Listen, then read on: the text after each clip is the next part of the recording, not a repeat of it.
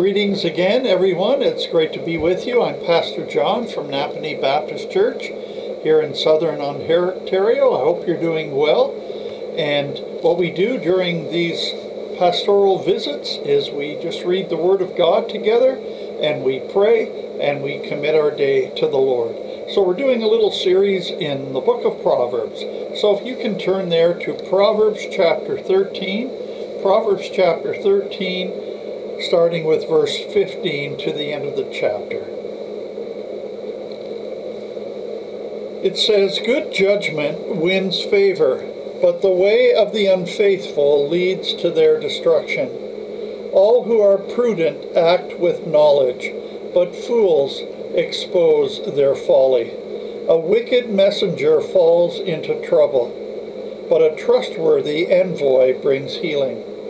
Verse 18, "Whoever disregards discipline comes to poverty and shame, but whoever heeds correction is honored. A longing fulfilled is sweet to the soul, but fools detest turning from evil. Walk with the wise and become wise, for a companion of fools suffers harm." Verse 21, Trouble pursues the sinner, but the righteous are rewarded with good things. A good person leaves an inheritance for their children's children, but a sinner's wealth is stored up for the righteous.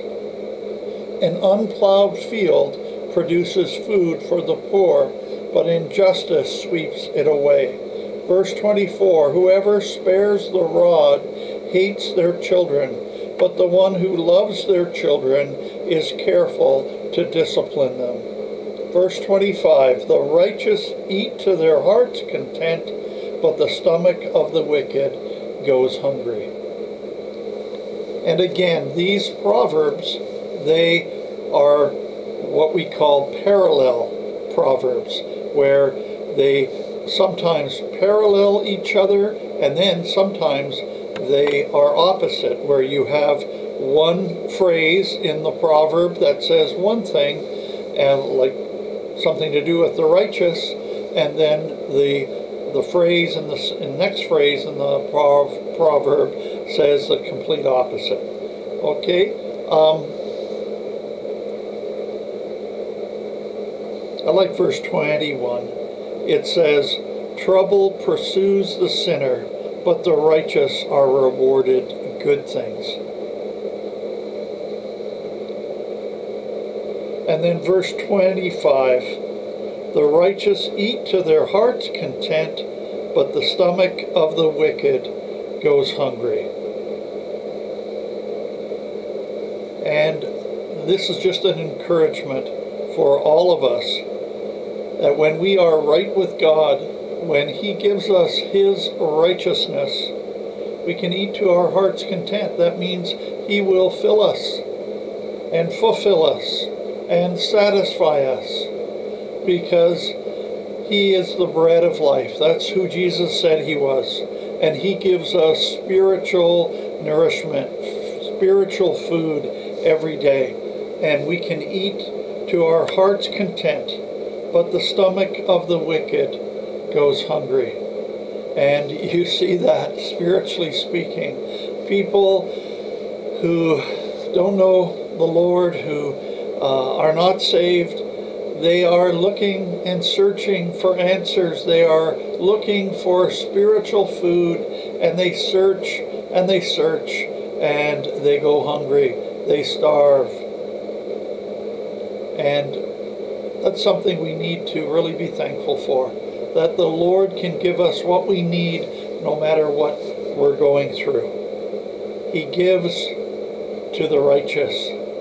He lets them eat to their heart's content. That means He fills us up to overflowing, and we don't need anything. When we have Jesus as our Savior, when He is in our lives, we don't need anything. God is our sufficiency.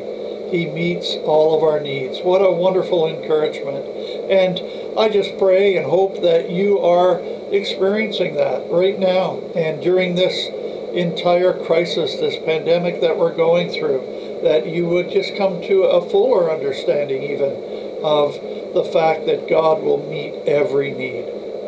The righteous never go hungry. They are always satisfied. So God bless you. May you have a great day. Keep looking to the Lord. We're halfway through this week, and God is good, and He is blessing us. We're very encouraged here at the church. We are excited about what God is doing and what He has in store for us.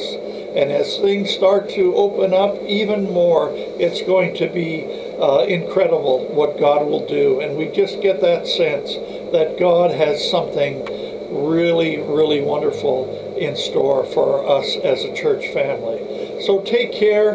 Have a wonderful day. Let's just pray together as we close. Father, we just thank you again for this Wednesday. I thank you for everyone who's watching. And I thank you most of all that you are a God who never allows the righteous to go hungry. That you satisfy us, that you meet our needs, that you give us exactly what we need.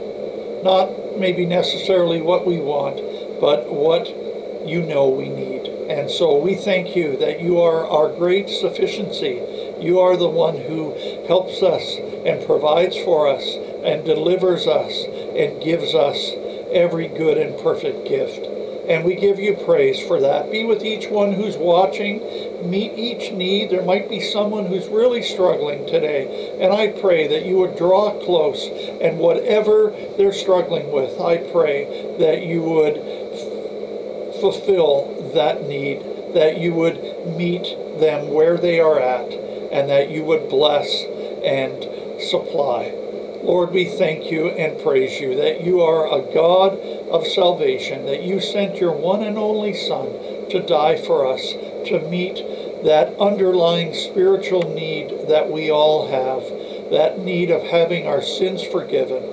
And then we have that assurance and that hope now that you will meet every need, and that you will supply our needs, and that you will continue to lead us home to heaven and to a wonderful eternal life. And so, Lord, we just give you this day. We thank you for it, and we bless you in Jesus' precious name. Amen and amen. God bless. Have a wonderful day. We'll see you tomorrow. Take care. Bye-bye.